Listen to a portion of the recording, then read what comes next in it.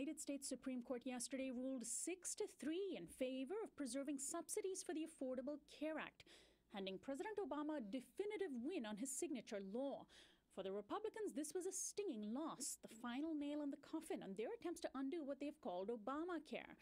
The case at the heart of the ruling was King versus Burwell, a legal challenge that was based on a technicality. The Los Angeles Times explained that legal experts saw it, quote, as a fatuous misreading of the law and a tortured effort to bend the process of statutory interpretation for ideological ends, end of quote.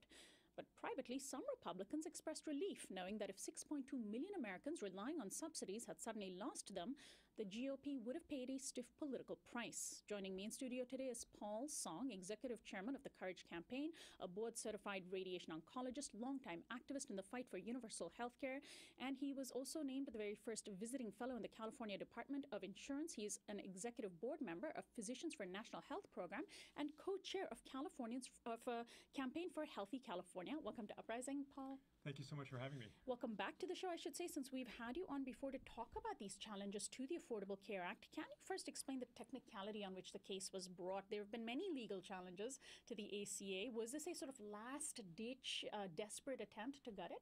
Yes, it was. And really it was based on some sloppy lack of transparency and reading of the bill that was written.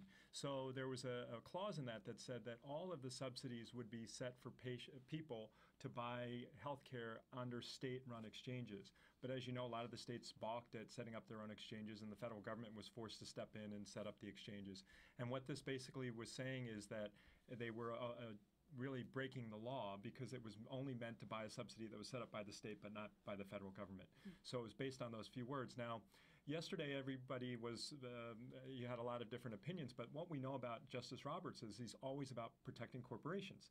And this was really less about protecting patients as it was protecting the health insurance industry, hospitals, and all of the medical corporations that would have really suffered a lot of harm, not to mention the 6.2 million people. Right, because the subsidies that those millions of Americans are receiving are going to health insurance companies to provide these millions of people with health care. It's essentially the federal government giving tax dollars to help poor people get insurance from insurance companies that are private companies. Correct. So